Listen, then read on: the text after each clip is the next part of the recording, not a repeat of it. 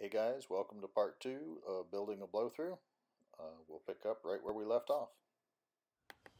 So next up we're going to change that linkage. This is the Holley Kit 2122. This is the high performance adjustable linkage.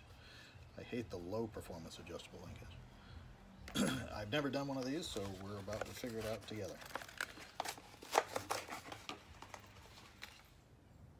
So we just discovered another bonus to the Barry Grant. This hole here is where you would put the one-to-one linkage. On a standard Holley, which is here, that hole is too small and you have to drill it. But this one on the Barry Grant is already the larger size, so we don't have to drill. And if you're using a standard Holley linkage, apparently you have to cut this off here for clearance. Now it says you can run these on the outside or the inside. So doesn't look like there's a lot of room on the inside, but we'll see how it goes. So we're going to take the stock linkage off here, and I can't see. Let me see if I can find a light. So we're going to take this stock linkage off. I can't really see very well here, so.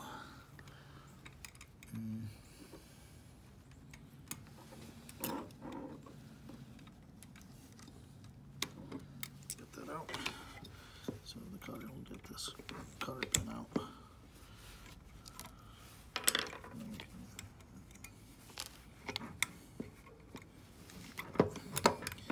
This linkage off.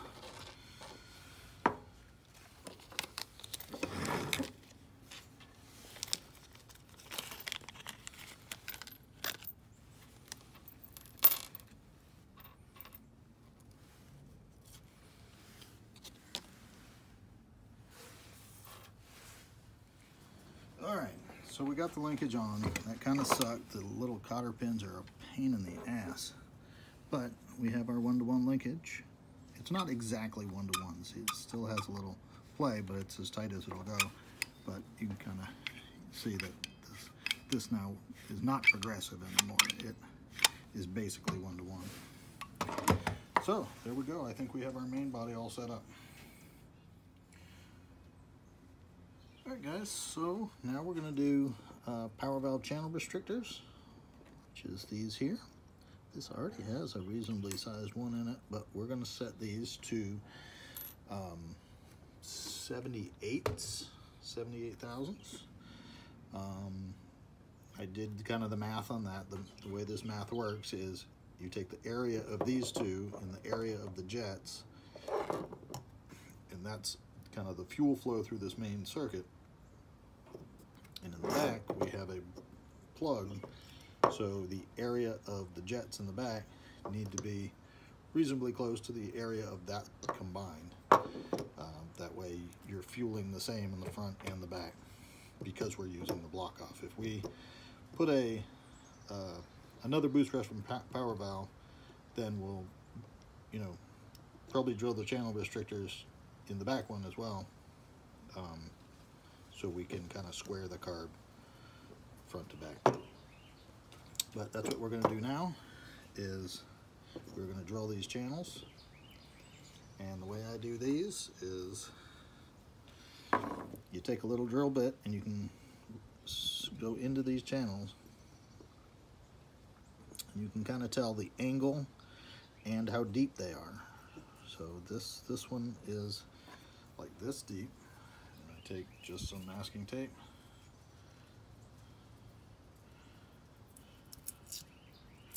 And you can kind of go like this and go, okay, that's how deep it is. A little masking tape on there. And then we can match that up to how deep we need to drill. And again, I just put a little piece of masking tape. Roughly there.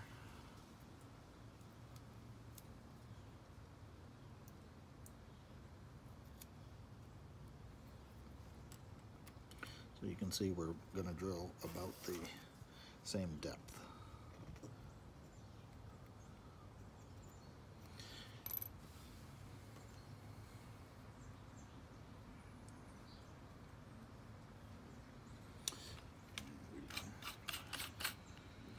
this in the drill.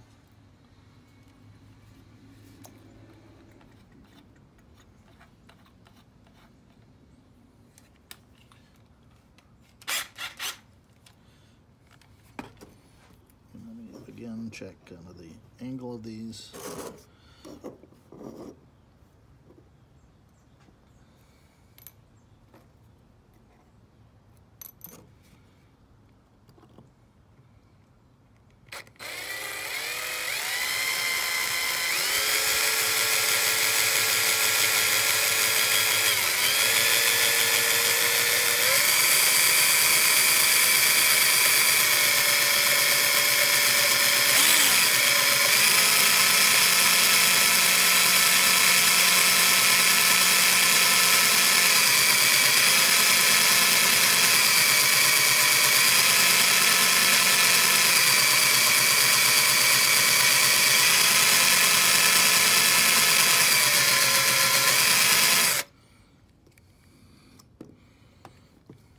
That drill bit sucks.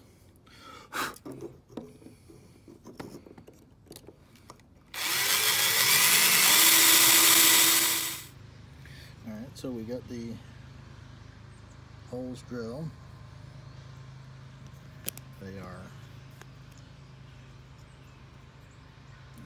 They're like 76 or so.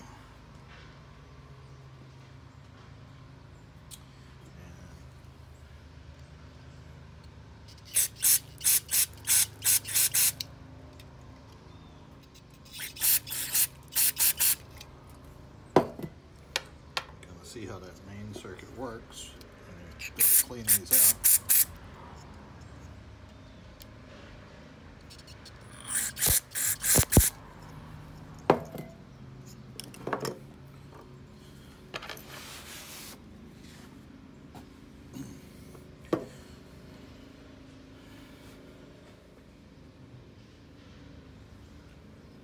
Now we can, if I can find the, here we go. Mess here today. So we're going to do, this is the boost reference power valve. You can see it's adjustable on that side. Now I do need to check this carb. They need to be modified. I guess we're about to find out. Let me put a little touch of Vaseline on the threads. Put our boost reference power valve in.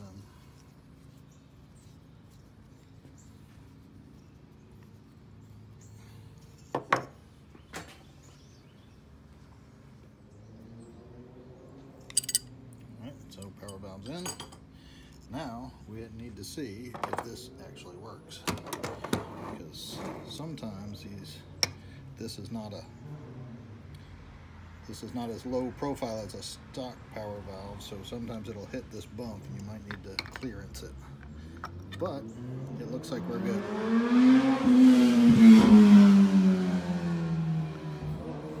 Don't mind my neighbors. So, I think we're good. We got boost reference power valve in, and we'll put this tube on the other side, which is like a jet extension, but we'll need to trim that to the right length. So let's go do that. So there's our boost reference power valve installed. It's got an extension tube, which I kind of screwed up a little bit, but I'm actually going to put another tube on there with a bend in it. But that's on there for now. So, because that has that extension tube, we're going to have to trim the center of this float some. So I'm going to pull that out real quick and trim that just with a knife, and we'll be all set. Alright guys, so what we just did is put the power valve in. So this has channels of 76 thousandths, and it's got 83 jets in the back. And if you add the area of the 76 thousandths to the area of the jets, you get like 0.045 something or other. I'll show you the chart in the house that I also got from the Simple Stage guys. It's on their YouTube channel. Hey y'all, so here's the chart that I got from the Simple Stage guys. This is available on their YouTube channel, which I believe is Titan 1500.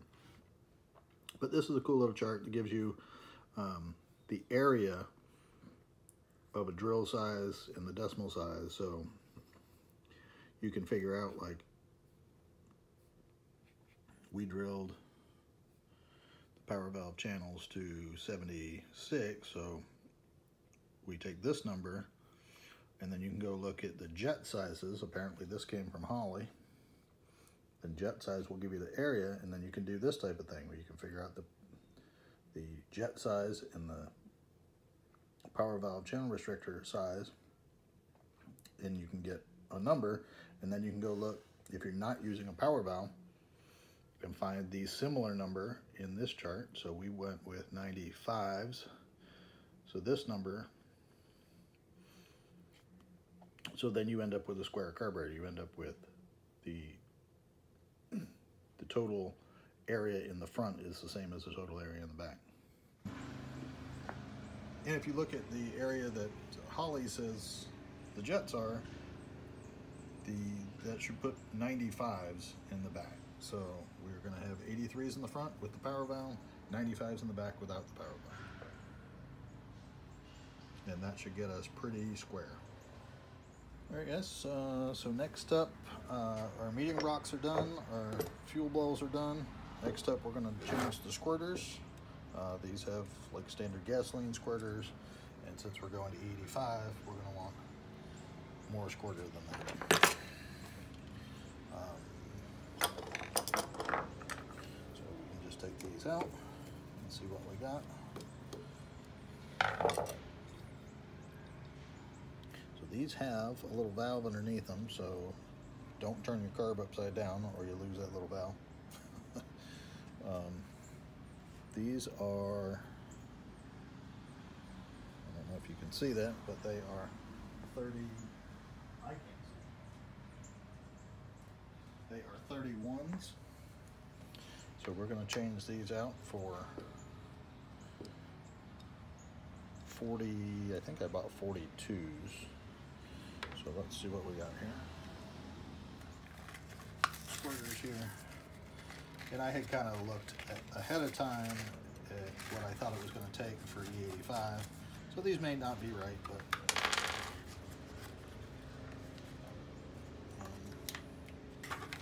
but these are marked on them. So yeah, these are 42s.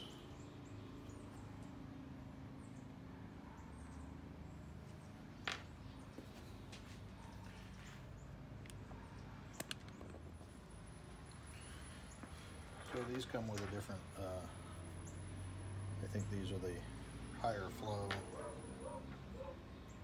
screws.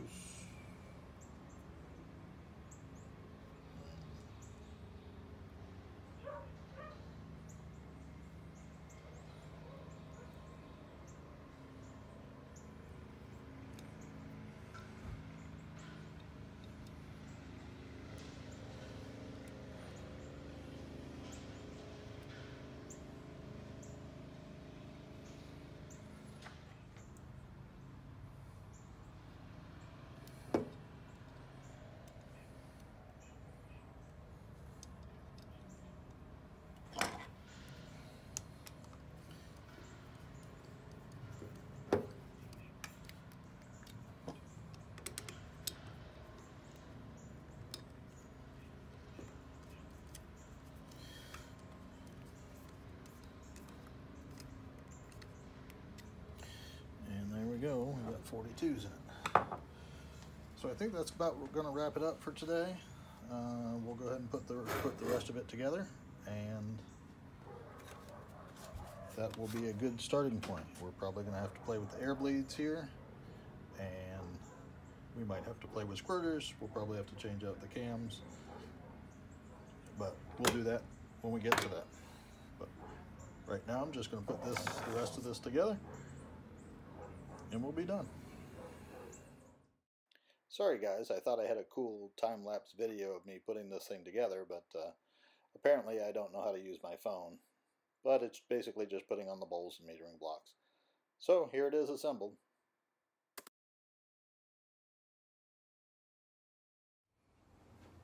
Alright guys, that's going to wrap it up. So we got ourselves a blow-through carburetor. We're ready to rock and roll. We still got a few more things to do to it, but I'll cover that in another video. We got to do the jet extensions and a few minor things, but for the most part, we're ready.